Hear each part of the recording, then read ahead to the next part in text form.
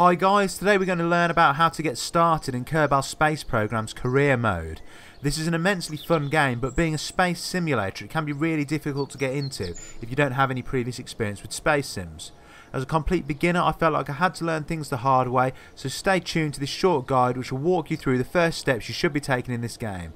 If you enjoyed this guide, please hit the like button and subscribe to the channel. For now however, let's get into it. When you first start the game you'll be looking at the Space Centre. There are several buildings here, and by left clicking you can go directly to any of them. The first place you want to go to is Mission Control, which is here. This is where you'll be able to pick up missions that pay you money to buy more stuff, which is always good. There should be 4 missions available, and you are able to accept 2 at a time. One of the missions is to gather some science, and another is to launch your first rocket. Both of these missions are available right off the bat, so grab them both right now. The next place we want to head to is the Vehicle Assembly Building, where we can construct a rocket. Start building a rocket by selecting the Mark 1 command pod. You will then need to choose an engine to go underneath it. Select the engine icon on the far left. There is only one available, the Fleece solid fuel engine, so choose that. At the bottom of the tabs click Utility and add a parachute to the top of your rocket so we can land it in one piece. The next thing we will need to do is set the staging so that we do not trigger the engine and parachute at the same time. In the bottom right you can see the staging boxes. Click the plus to add a new stage. Drag the engine into number 1 and the chute into number 2. These stages count down so your rocket will be activated first. The rocket is now ready to launch, but before we go it's worth adding the ability to gather more science. Science is like experience in the game and will allow you to unlock more components for future rocket builds.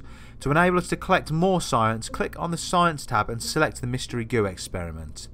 Click the Symmetry wheel so you have 3 of them and attach them near the top of your pod. It's important to use symmetry so that you do not unbalance your rocket. If you want to add some stabilising fins also, you can, but this is probably not necessary for this rocket. Now all that is done, click the launch button in the top right. We could just launch right away, but we can gather science from here on the landing pad, so right click on one of your Mystery Goo containers and run the experiment. Once done, click on Keep Data. Right click on the pod and click Crew Report. Keep that data too. Next, hover the mouse over the Kerbal pilot in the bottom right and click EVA.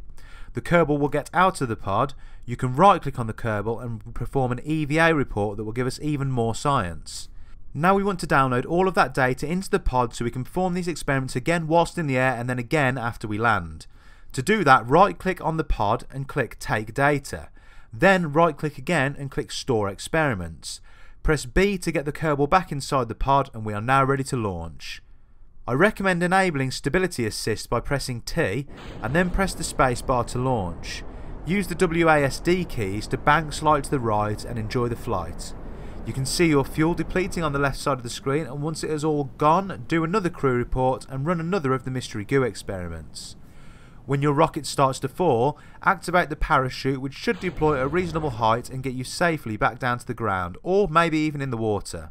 Once landed, run another Goo experiment, click EVA and do a report, and then take and store the experiments. Board the pod, do one more crew report, and then hover at the top of the screen and click Recover your vessel. You should have gained around 30 science that you can invest into continuing your adventures in space, and will also have made money from completing the missions that you accepted earlier. If you enjoyed this video or found it useful, please hit that like button and subscribe to my channel. I'll see you in the next one. Peace!